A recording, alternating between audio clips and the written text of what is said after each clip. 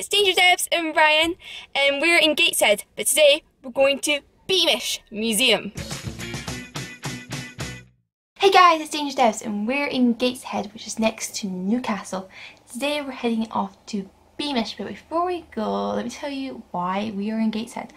We are in Gateshead because Ryan is letting me meet all his cousins, well, one of them, and all his grandparents, and I met them all yesterday. They were so lovely.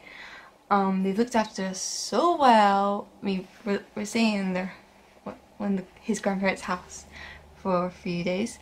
His other grandparents are very nice. I loved hearing the stories from his granddad on his dad's side. He has stories from before I was born about him being like a soldier or working in a van or just being a little boy or meeting men that are good men, good men. It's been really lovely. They have fed us, they looked after us very well. Let us use the Wi-Fi. It's been very pleasuring meeting the grandparents. The cousin, the auntie, Orion, very nice. Can't wait to see them again. I really can't wait to see everybody again. This was a totally different way of networking. I had to know everybody's name. I had to know how these people are related to Ryan. Okay, you're the cousin, you're the grandparents, you're Ryan's dad's dad, you're Ryan's mum's mum. Okay, I got it. I met so many people in one day, which was yesterday. Grandparents, your grandparents, auntie, cousin, uncle, oh Ryan. It was really good. Meeting them all, I cannot wait to see them again. It's been so good.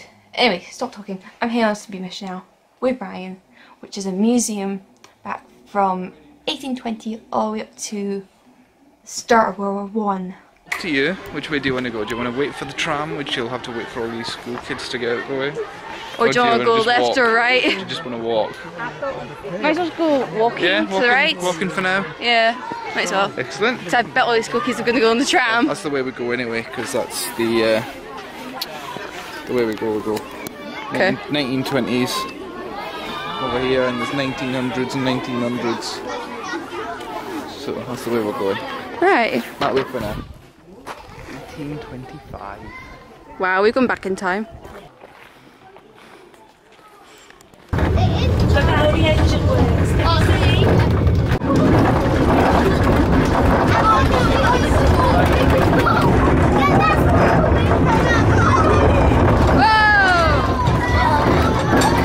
You didn't warn us about smoke, did you? Do you know what this is, Debbs? A church. Yes, it is a church. You know how you can recognise it's a church? Because it looks like a church. It doesn't look like an old factory. Doesn't it? It looks like a church. My church was a factory. It got turned into one. But that doesn't look like a church. It just looks like a hall. This was like a church. Preacher's room.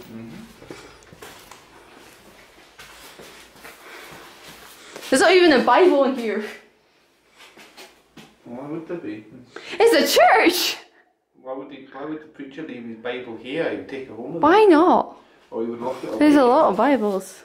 Yeah, or he would lock it away somewhere. Like in the bookcase. Yeah.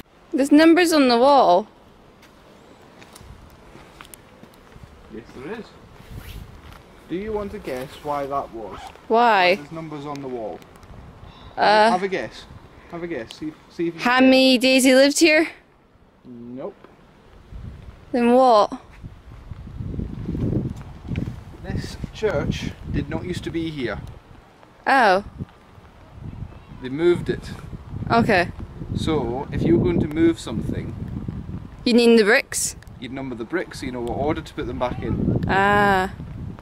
See, 45, 46 is next to each other. 61, 62, 63, 64. 167. Exactly. Ah. All the bricks have been numbered so they know exactly where they were going. That explains so much. She's tiny. Thank you, Ryan. That is so cute. Oh my flicking word, I want this to come back. I enjoy filming that. It's back. Oh, Not the rats. The horse. Oh.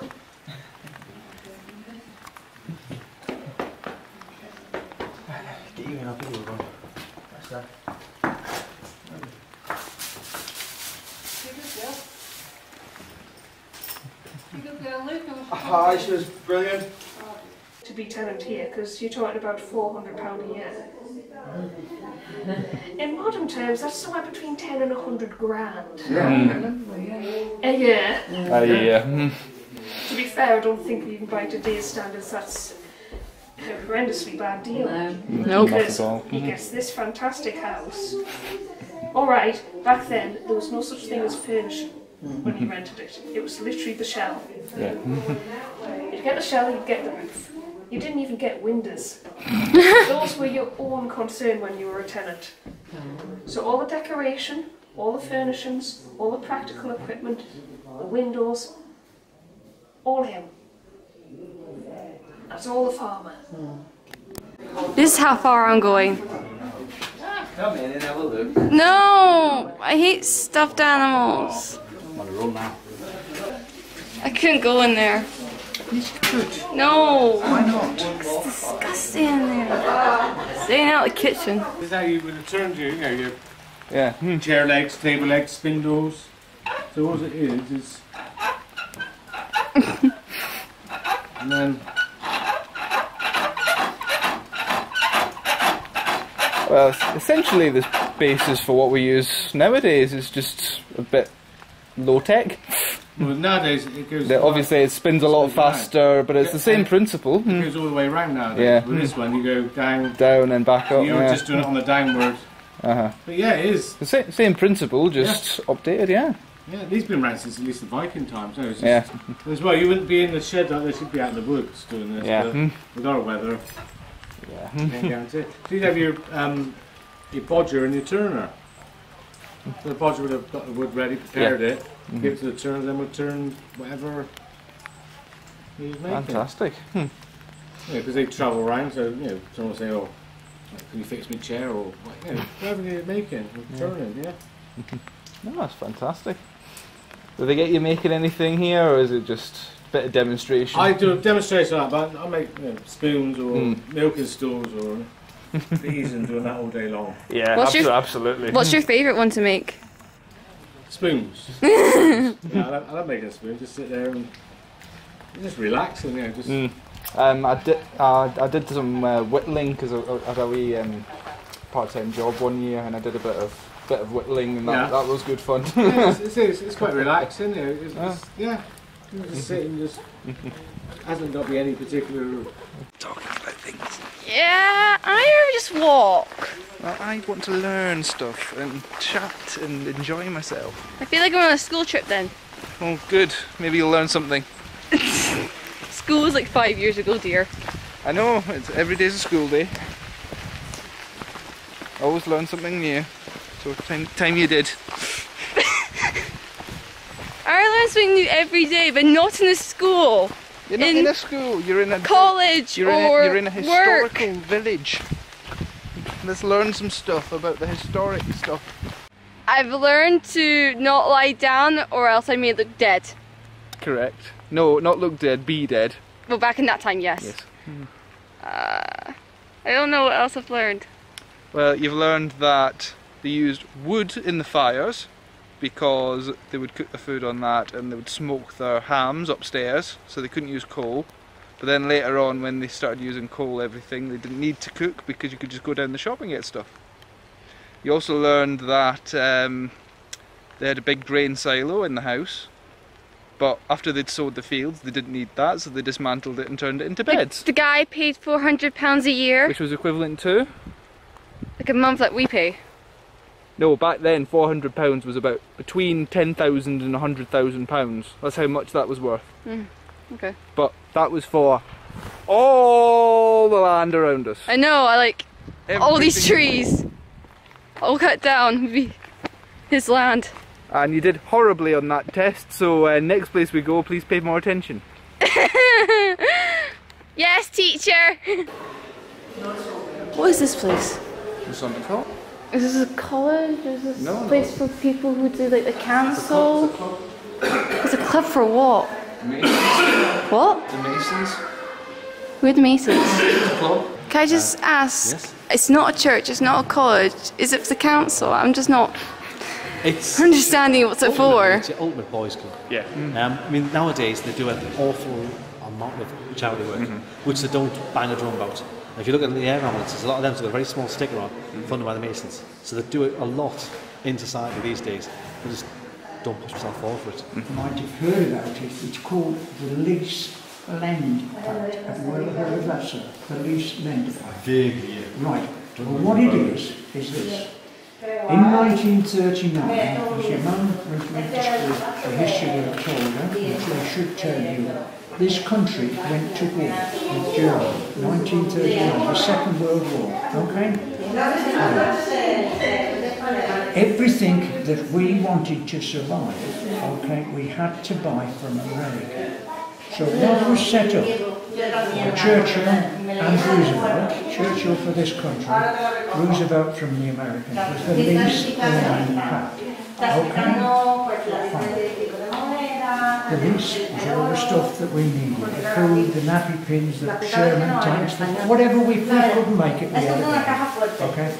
Right. Now, you store that little bit of information, you then walk up, you get into your time machine, remember, it's 1939 now, right? And you fast forward to 1971. What happened in 1971? Decimalisation. All the decimal coins that you've got in your purse, and your mum, and these ladies and gentlemen, okay, that came in. Is what you, in 1971. What are we going to do with all of this? And I'm not exaggerating the quantity, but there was tons of it. Tons of You useful... put them all together and then like that more gold out. Well, you see, you're not so far off. You've got a good head on you. Right, I'm going to tell you, okay? And really, there was all this money lying about. You couldn't do a thing with it, okay? So what they did in 1972, 73, they extracted all of the copper out of that. They added it to all the silver that belonged to that, plus the gold. And the amount of money they raised out of all of that pure metal was so huge, it helped to pay off 3/4 of the Lease Lend Pact of the Second World War. Wow. And you are talking huge sums of money, and I mean huge sums. International debt, wasn't it? It was. And it's only in the last 2 years that we've finished the debt for the Second World War. Is that right? That is true. Perfectly true. You are brilliant. And remember, 1914 was the First World War. Okay, that was only paid off 10 years ago. What? Wars are expensive things, okay? But that was the beauty of our forefathers making the money out of pure metal. That's right, and that's what we did. Your face.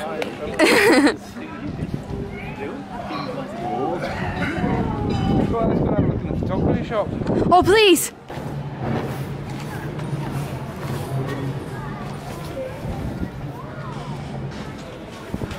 Ooh.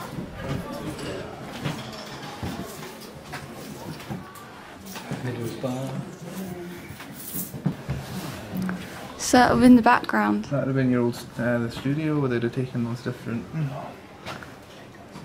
And that's his camera right there. A few different ones. You can see there's one there and there's one. Oh, yeah, there's a few different ones. It's more than one. Never used one like that. And you can develop. Oh, okay. Through in that room there. All black and white. The one with the red light through there. That's where you develop the film. Yeah. Oh, and look, they're all here. There's some here, yeah. I wonder which one's the most creepiest. Well, I think it's that one. so, you know, you weren't allowed to smile. Well, you weren't supposed to smile in photographs. Like in Do you passports. know why? Why? because it's not because of passports. It's because before the photograph, obviously, if you wanted a picture of yourself, you had to have it painted, and it was very hard to keep smiling the whole time it was being painted. So everyone got used to just looking straight faced. And the early cameras they didn't take forever, but you had to keep them open for quite a bit before you closed them, so that the picture would be taken. And it was just so if you kept your face straight, you could keep going, whereas if you smiled and you'd then stop smiling, it would look very strange on the photograph because of exposure. They just look so unhappy. Yeah. What? You can tell it's a family, but you can't tell if they're a happy family. What's that one? It's a tartan ribbon. It's the world's first colour photograph. Huh. And he used three separate plates. A red one, a blue one and a green one, and then put them together and made the first one. That's why it didn't make sense to me why it was coloured, where all the rest are like black and white. Because it's such a simple, it's a simple thing to take. What it was is, it was glass plates with different coloured filters on. So they let you had like a red, blue and green filter, and then you combined the three images and produced a print from it. You probably couldn't do it with the other thing, other design. Yeah. And this is the world's first photograph, or permanent photograph I should say. What is it? 1826. It's a view from a window at Le Grave, just outside Paris. So it's a view of the rooftops. From Paris? Yeah. And exposure, get this, exposure was about 8 hours, at least 8 hours, although some people suggest it could be in several days. That's why I was telling her that that's why people don't smile in photographs from back then, because it took so long to take a photograph. It took just a few minutes. You had to keep smiling the whole time, which it just wasn't easy, so they just went... 12 years later, look how things have improved. Oh, absolutely. Yeah. This is the Boulevard du Temple in Paris in 1838. Are a lot of these photos from Paris, or just... Not the one, no. Just some of the early I think ones. a lot of the people that were developing photography, it was a big thing sort of in France. The exposure time had gone from sort of 8 hours plus to 10 minutes. 10 minutes, and that's in 12 years. So but 10 minutes is still a long time to have to smile for. Yeah. But this has the honour of being the first photograph which contains human being. Where? Yes. In this corner, there's a shoe shiner and his customer. Yeah. Now, the exposure time being 10 minutes, this was probably quite a busy thoroughfare. It was probably But they were the only ones that were But because other people were moving around so fast, they weren't caught. These are the people that were stationary. Lucky. Stationary long enough. Ah, there you go. And the thing is, nobody ever knew the names of these people, these anonymous people, and yet they have the honour of being the first people in photograph. I bet if they just came here, they wouldn't even recognise themselves. But the Grand Duchess Anastasia, there, bless her, she is captured on film. When was it taken? 1914. 1914. So that's like kind of like before she died, maybe. That was Well, yeah, it would 3 be about years. 3 years Yeah, before she it was died. 1917 that the revolution happened. Oh my goodness. She was the one that they thought had escaped, or the could Yeah. have escaped. Because a lady turned up in New York, I think, in the 1920s, claiming to be the Grand Duchess. Some people, quite famous people, backed her claims. They interrogated her. She seemed to know an awful lot. She was very good, whoever she was. But a lot of people said no. So it was quite, until relatively recently, it was quite a sort of mystery as to whether or not she had survived. If she's dead, her body's still missing. Well, because they found the bodies down a well. After they killed them, they'd taken them out into a forest, they killed them, and I think they put the corpses down a well. And it was only relatively recently, probably last 10, 15 years ago, they actually found the bodies, and she was amongst them.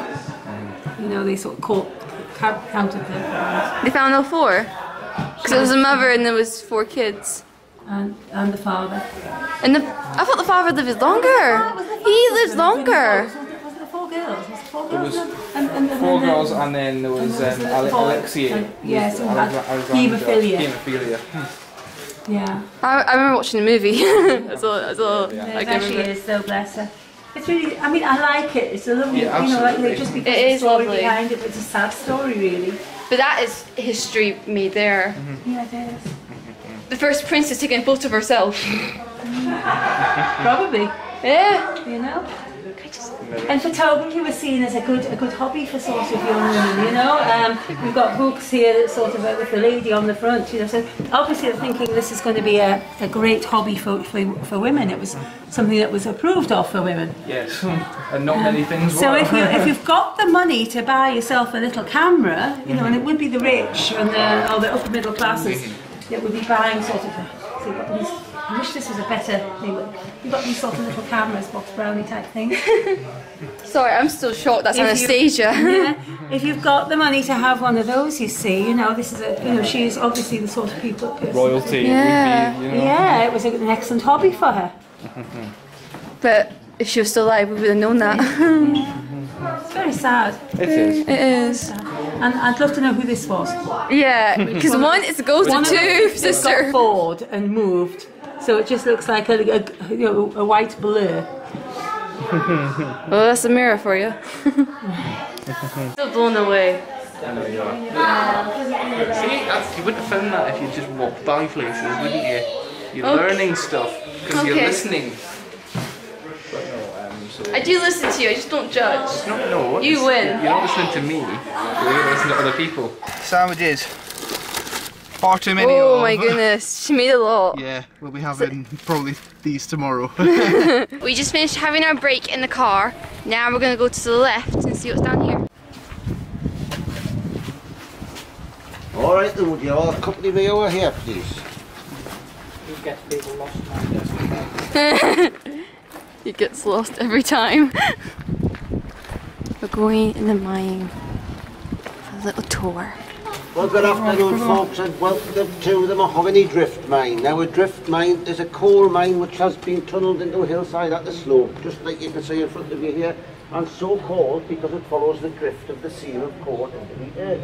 Now, this coal mine hasn't been recreated. It's been here since the year 1855, and the museum's been built around it. Now, originally it went a mile and a half in that direction to the south, and it drifted down 380 feet over the course of that mile and a half. It also extended over a mile to the west towards Stanley and a similar distance east towards Chesterley Street, so it was about 4 to 5 square miles in extent on the ground. And this is what it looked like.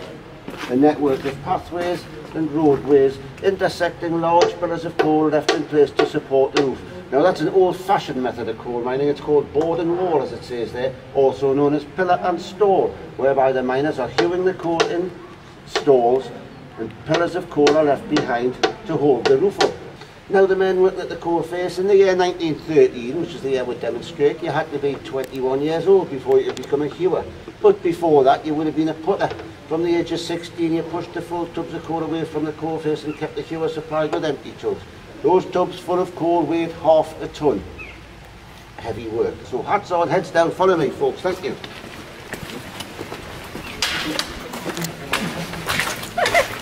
You're so tall, you have to duck. I don't have to duck at all. You do, you do. A little bit. And all he's got when he's doing that job is this light for company. So I'm going to switch the electricity off briefly so you can see what that would look like. Now imagine doing an 8-hour shift. Now you might be lying on the ground for the best part of that 8 hours.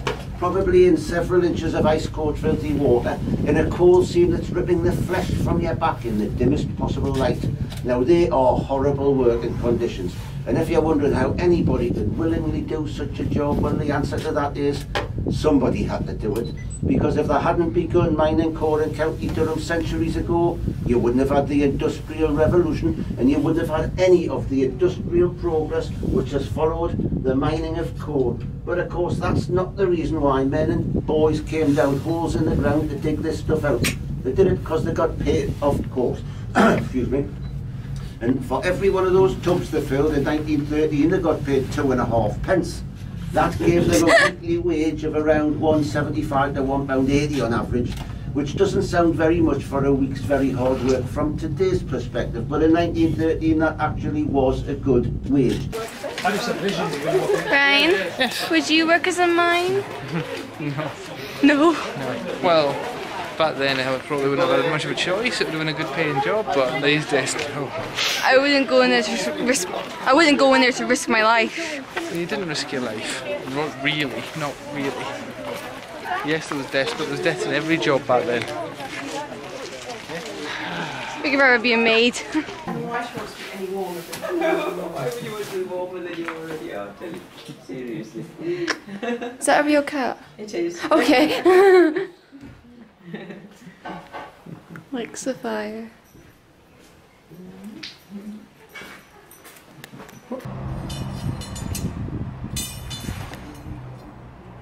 Do you want to try? No. Way too fun watching this. And okay, get ready. It's okay. Just be a hula hoop. Okay, so 3, 2, 1, go. Oh, I missed. Seriously? 3, 2, 1, go. Oh! I got it. Okay.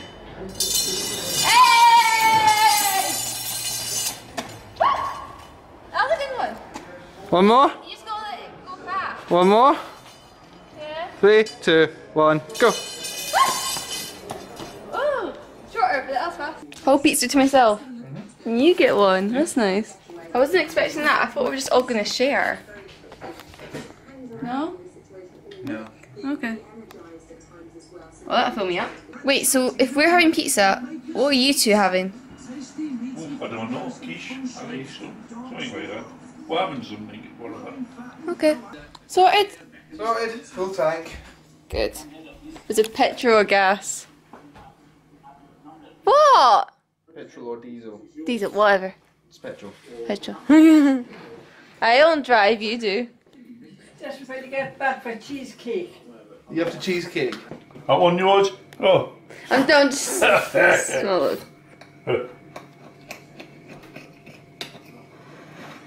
I'll let you head to bed. Okay, love you. Love you too. Night. That's my mum. I'm just going to ring her since Brian got to speak to her mum. I spoke to my mum. Just seeing what's up. I'm in Gateshead. Heading back tomorrow. That'll be fun. Ryan's first driving for long distance. He did very well. He's a good driver, and I will never drive, so I'm so glad I'm with him. He can drive. I'm gonna head to bed now. This is the end of the vlog. Thank you for watching us going to Beamish and being in Gateshead. It's been good meeting Ryan's whole family. Give this video a thumbs up, comment below, and subscribe. This has been Dangerdebbs, the opposite of danger. Good night.